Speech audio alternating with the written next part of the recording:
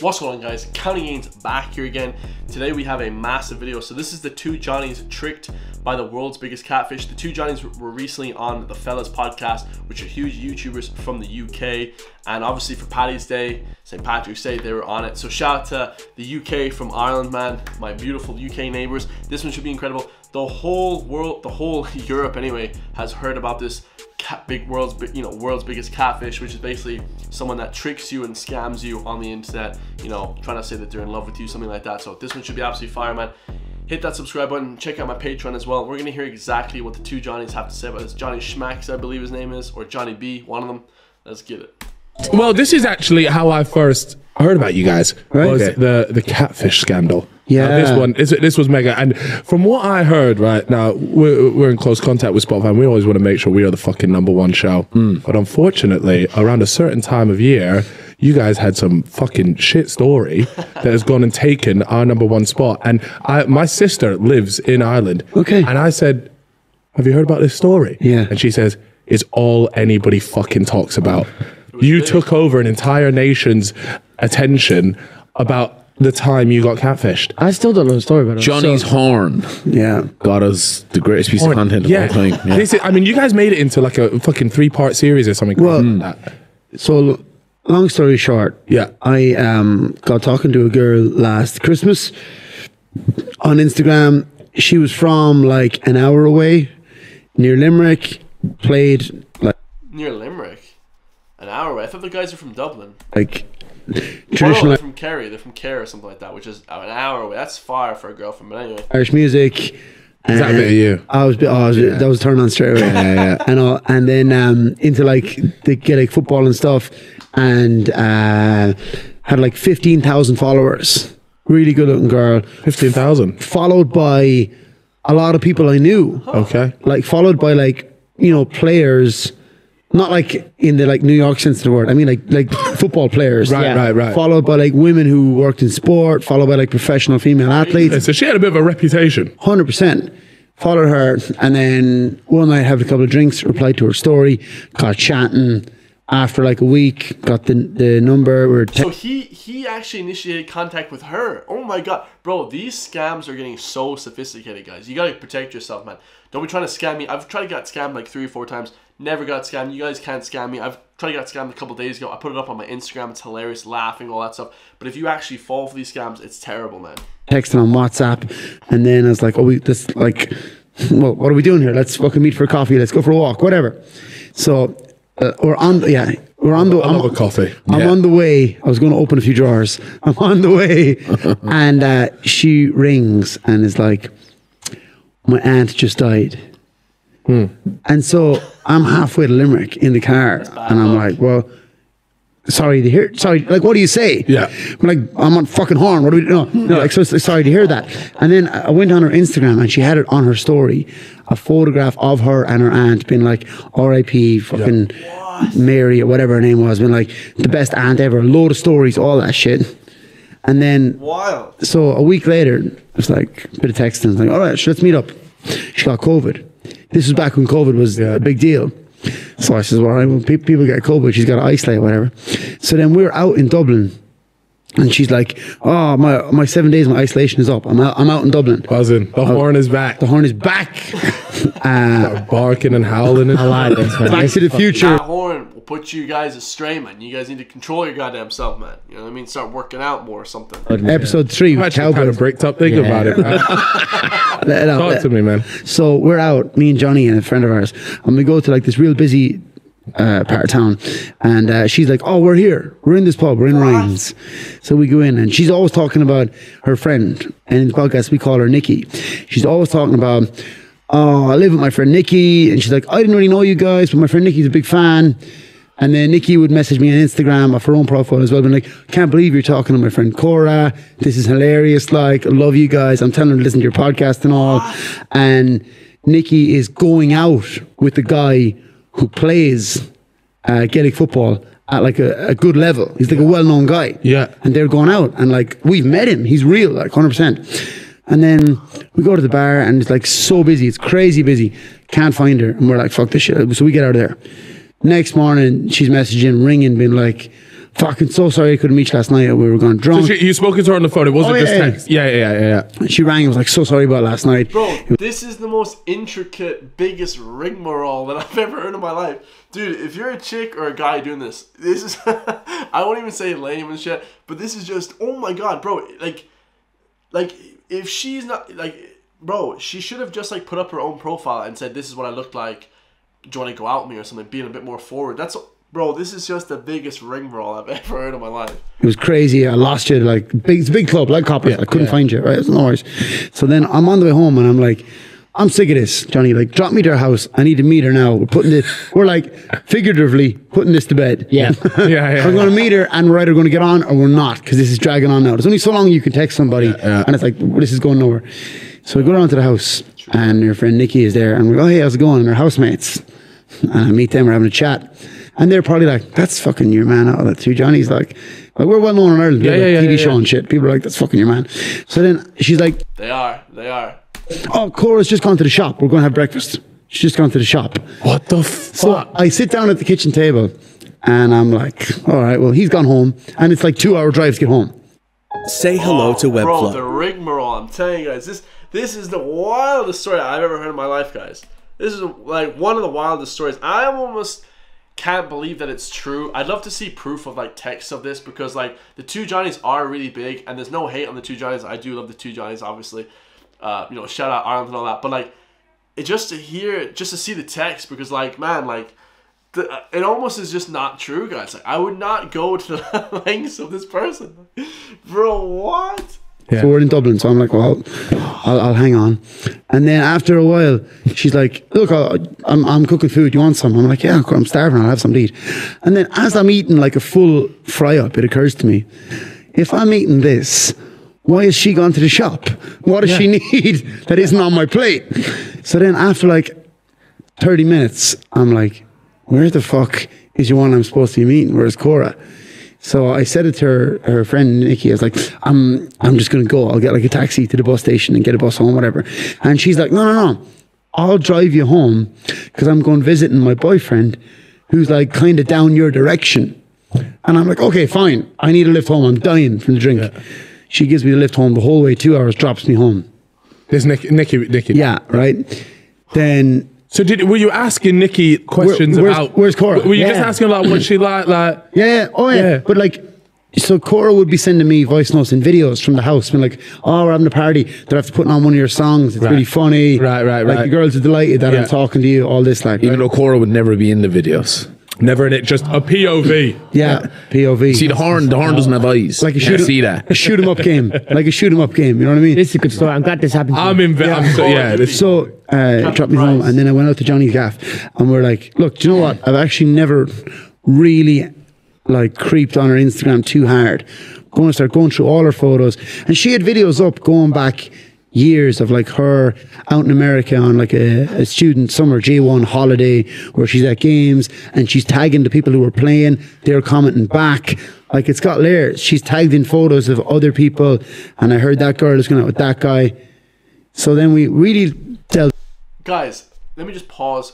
I'll talk for the next 20 seconds. I won't talk again. The two Johnnies, please just do me a big favor. Just blast her, guys. Just put her on blast, man. I don't understand how these guys, I think they're like media trained, or like Spotify's telling them not to say it. Bro, I would blast this girl so hard. Like, bro, that shit would be everywhere. Bro, if you try to trick me, if you're good to me, I will love you forever. If you try and pull a fast on me, bro, I'm gonna blast you everywhere. I put your shit on Instagram. I don't give a F, guys. You know what I'm saying? I will blast you. I put her name, I put her actual face everywhere. I'd say, don't get scammed by this BITCH. I would just blast her. Two Johnnies, please just put her on blast, man.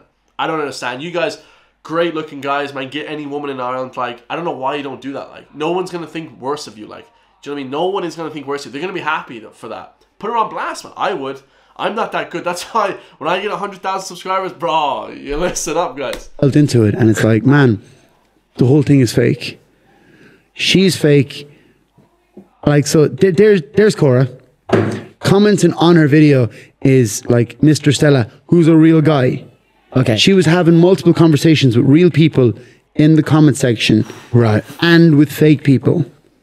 So when I said to her on the phone, I was like, she rang me. I rang Cora and I was like, Cora, you are Nikki. Why are you doing this? Like, you are. It's a whole fake profile. What the fuck? And she's like, no, I'm not. What are you talking about? So it turns out. The first thing I did was I rang Johnny and I rang we have a WhatsApp group of like 6-7 guys, our close mates, and I was like, you have to come in. I need to tell you. So I mean, I was a little bit embarrassed, but at the same time, it's best to talk about it just to get it out. So she had about 10 fake profiles that were like really active, that looked really good. And then they would all message me being like, Cora had to run home. Her sister is sick and her phone died. You're a fucking dickhead for not texting her back. Like, she's in hospital now. She's not well. All this shit. Yeah. And then when we put out the episode and I told the first story, the amount of people who got in touch. So it turns out she had catfished. Honestly, I reckon about 200 guys. What? Every guy, we were showing you GAA who plays hurling and football. Nearly every guy has a story. There was a big team in Ireland, a successful team, who had 5 guys off the team. Bro. Were talking to her at the same time. Bro, what? And It's Cora. Yeah. And nobody wanted to come into the dressing room and say, hey, I've been catfished.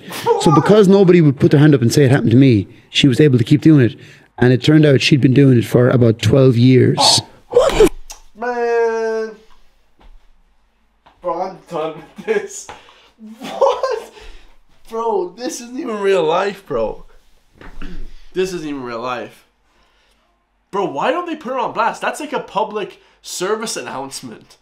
Like, that's like a public service announcement, like.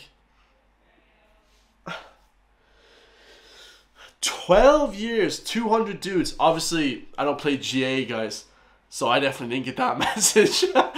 But that's nuts, guys. 200 dudes.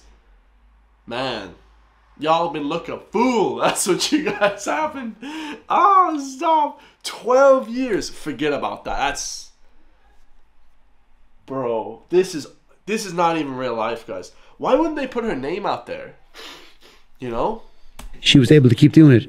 And it turned out she'd been doing it for about 12 years. What the fuck? Holy shit. Professional sports people across multiple genres. Guys off television, music, everyone. Like famous. So it's Music. How come she never hit up County Gaines? I'm insulted, guys. I never got scammed by some chick. Damn it.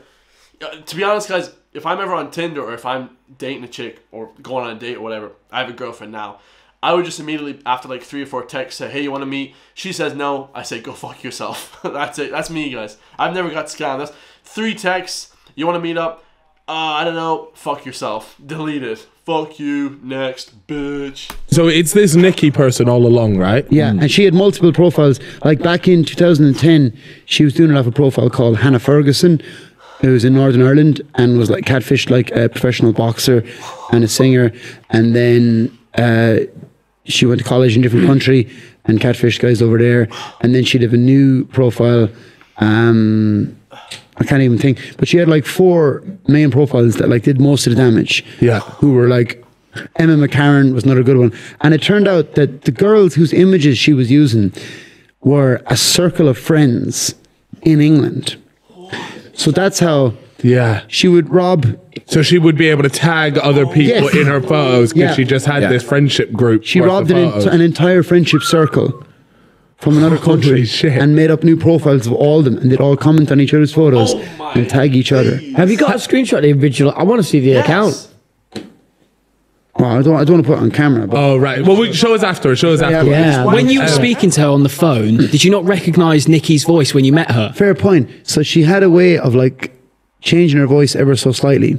So Cora had an interesting backstory in that her mum was from Monaghan, which is like in Ulster, and her dad was from Limerick, which is kind of down near where we are. And then she lived in Monaghan until she was 10, moved to Limerick from 10 to 18, then went to college in Scotland for 3 years studying dance, and then moved back to Ireland and had been in London. So her accent was a bit of a mishmash. Yeah, I can relate. And how do you say that to a girl like, you know, it's like her like you have a mad accent. Yeah. And then Nikki in real life had a kind of a straighter accent. So she just had a way of kind tweaking it a bit. Just tweaking it a little bit. But when I went on Nikki's Instagram, and there was a video of her out one night, drunk, like with her mates. And I was like, that's it, that's the voice. Because if you can imagine, I'd only ever spoken to Cora over the phone. Yeah. And people sound slightly different over the phone. Yeah. Yeah. You know, like you don't get the bass and the voice and all. So it was fucking weird.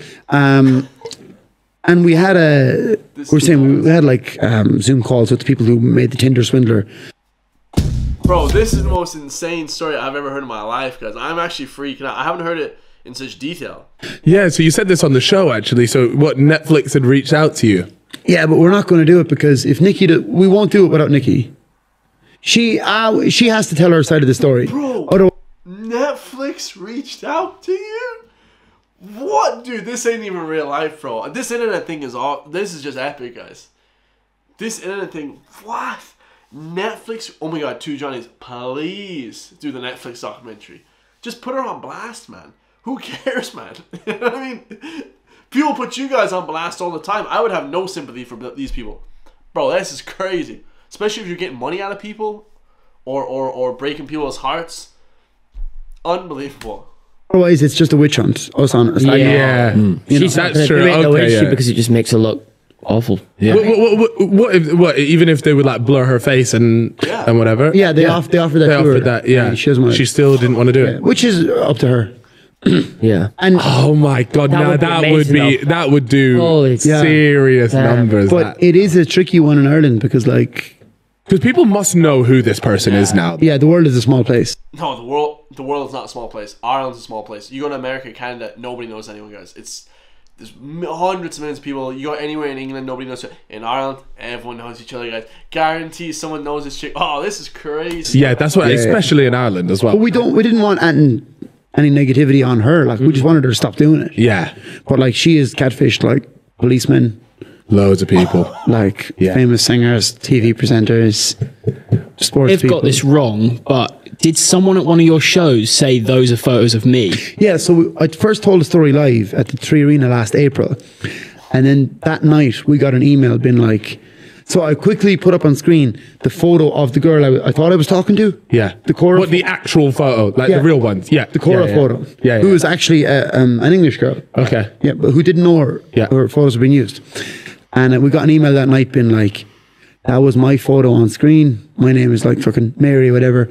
I'm wearing... So you had the real Cora, technically, Well, or so she emailed us that night being like, my name is Muireann. Yeah. That's my photo. I was in the crowd. People were like slagging me.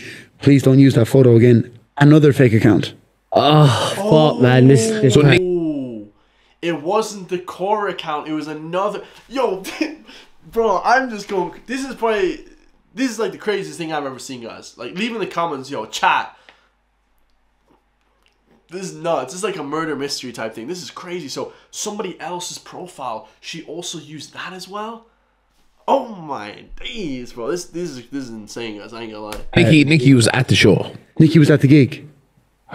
Because she did not know that we were going to tell the catfish story. yeah.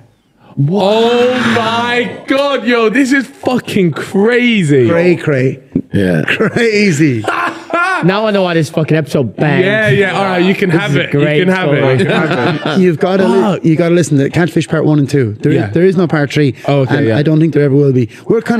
We want to put it like, let it go. But it was a crazy one. So my main thing out of it is that I think all social media should be verified. Everyone should have a blue tick. That's facts. An ID to it. Yeah. That. So what? The Nikki girl, you must have like had some confrontation with her or something. Did you confront her Or about did you not about it? Like, was there a moment On the phone, rang her. But did she go like? She denied it to begin with. She denied it. But did she? Had she ever admitted to it? No, she never admitted it. And then that Sunday, after like I rang her and me and Johnny were talking about it, I blocked her, deleted all the messages, which I kind of regret now for content. But look, you need to move on and forget about it. And So were you actually like? Obviously, you were a bit hurt by the situation because you had been catfished by it. yeah, But looking like for me, I look back. I would look back on that just like what a fucking roller coaster. Yeah. Like that. It's like yeah. I mean, at the time, so I was going out with a girl and then we broke up, and then a couple of months later, it was the first person